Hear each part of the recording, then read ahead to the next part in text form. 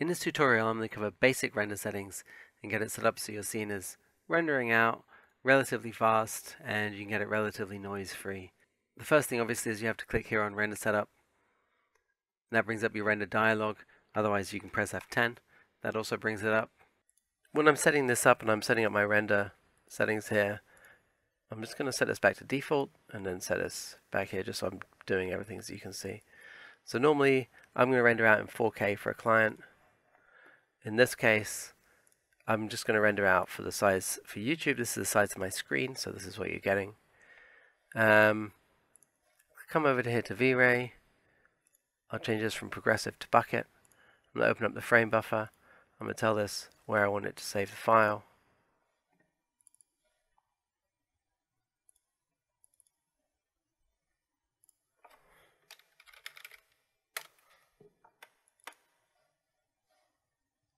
Change this to EXR,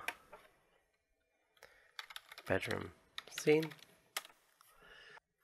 Now the reason I save it as an EXR is because then I get all of the different paths saved out, all the different items saved out in one image. Otherwise you've got all of those different, you've got to load, the diffuse, you've got to load the render, you've got to load your reflection, your glossiness, you've got to load all that detail in. This will save everything out. Now this is your default max subdivs and noise threshold. If I want a really nice render, I'll raise it up to 100 and I'll drop this down to something like 0.3.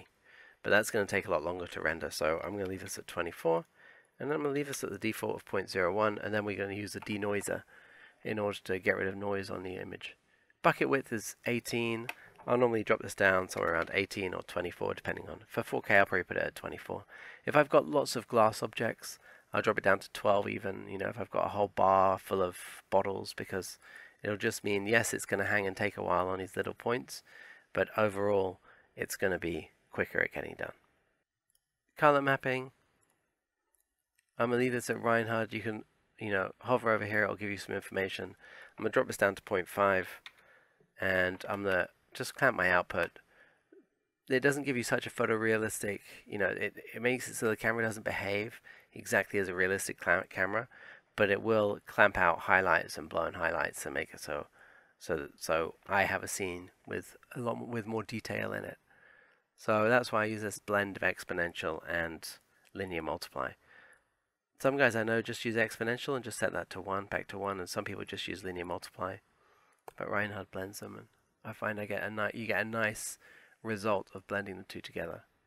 For GI, you leave this on brute force, and light cache, I'm going to raise this up to 2000. But default will also work nice and work well. Settings, I really only use this for distributed rendering when I've got blades which I'm adding, and in this case I'm not doing that. And that's it, the render elements. I'm not going to go through in this tutorial exactly why I've put all of these different render elements in here. I'm going to cover that in the next tutorial when I go into some post-production and to give you some idea of what's happening here. And now we have it, you just click on render.